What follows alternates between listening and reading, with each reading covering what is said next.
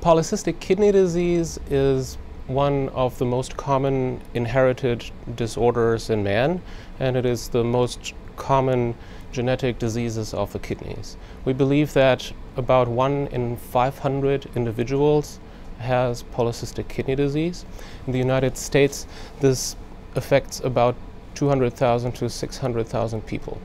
Polycystic kidney disease is a disease that takes many, many years to develop, and many individuals don't even know that they have it unless they have a strong family history and they know about the family trait from their parents. Cysts are the disease.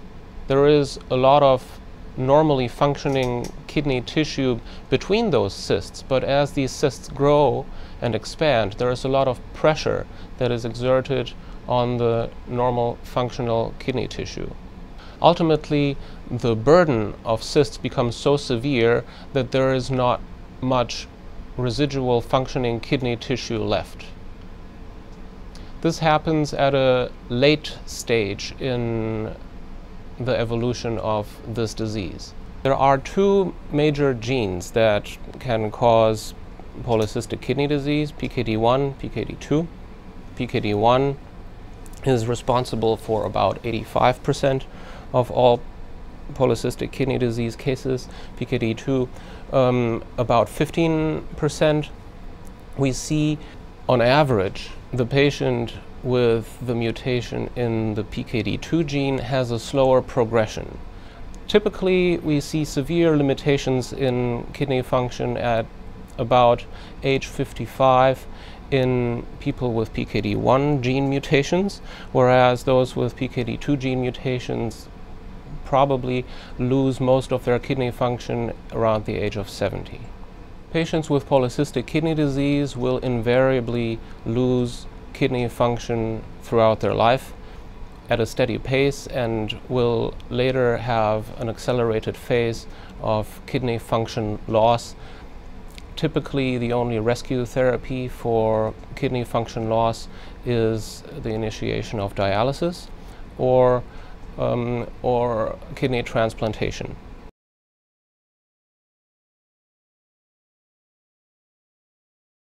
The vast majority of patients with polycystic kidney disease experience some symptoms in their third and fourth decade of life, and it invariably results in the total loss of kidney function, typically between the ages of 50 and 70, dependent on its individual form. Typical symptoms of polycystic kidney disease are fullness and flank pain, because kidneys with a large burden of cysts tend to take up a lot of space that pushes on other organs in the abdominal cavity. Early satiety can be one of these symptoms. Flank pain, occasionally blood in the urine, or as we call it, hematuria, kidney colics, crampy pain, development of kidney stone disease, and rupture of cyst, bleeding into cysts, or infection of cysts that have their own nature and their own acute presentation. Since polycystic kidney disease is a genetic disease, to the vast majority of patients that we see, the diagnosis is not a surprise because they have a family history of the disorder.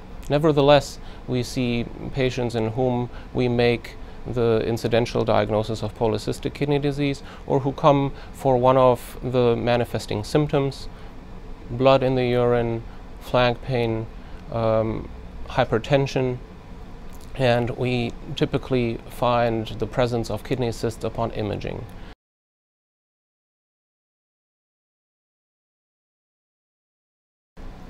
We provide subspecialty counseling for patients with newly diagnosed polycystic kidney disease.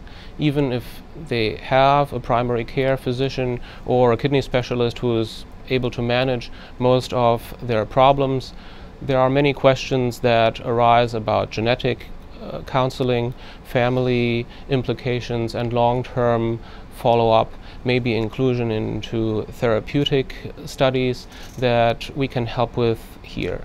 Up to date, There are no causative treatments for polycystic kidney disease, and many patients invariably run into the necessity for renal replacement therapy at some stage of their life. This can be dialysis or transplantation.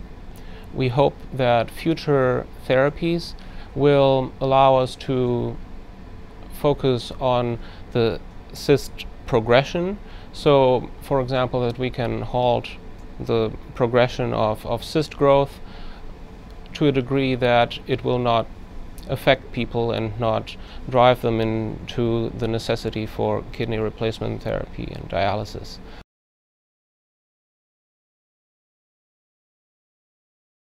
Our goal is to help people with PKD through many different routes.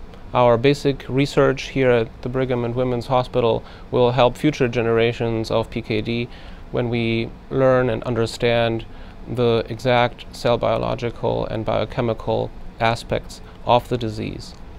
For our present patients with PKD, we are most invested in providing the best possible state-of-the-art clinical follow-up, the best possible genetic counseling, and the possibility of inclusion into therapeutic trials with new drugs that may come on the market in the near future.